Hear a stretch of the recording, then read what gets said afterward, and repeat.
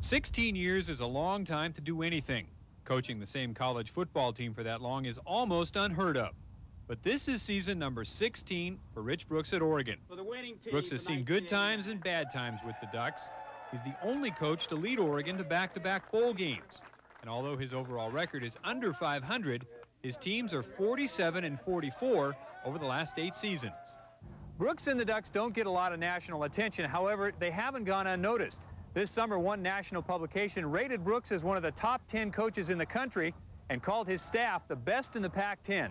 Through the hands. Here we go. Pass it.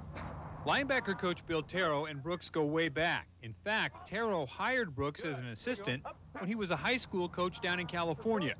He knew Brooks wouldn't be a high school coach for long. He was ambitious and he wanted to go on, and he had his goals set, and I knew he was a great coach. Taro was one of the first assistants Brooks hired when he got the job at Oregon. Come on, Troy, stay down. Get down, down. That's it. Joe Schaffeld was already at Oregon when Brooks arrived in 1977. He says one of the things that makes Brooks such a good coach is his competitive nature.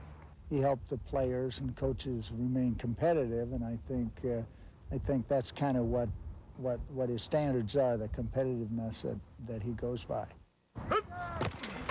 Steve Greatwood is the only current assistant coach who also played for Brooks. He says Brooks has mellowed a bit over the years and has gotten closer to his players. And Brooks showed a lot of confidence in him when he made that jump from player to coach. He went out of his way to make me feel comfortable, and the one thing he's always done is display his confidence in you as a coach. And Rich he'll be demanding, but he's always been fair, and that's all you can expect from anyone that's your superior. Too high. Too high. You're coming up. Can't do that. 6 of the Ducks' assistant coaches have been at Oregon for at least 10 years. They say working for Brooks is a big reason why.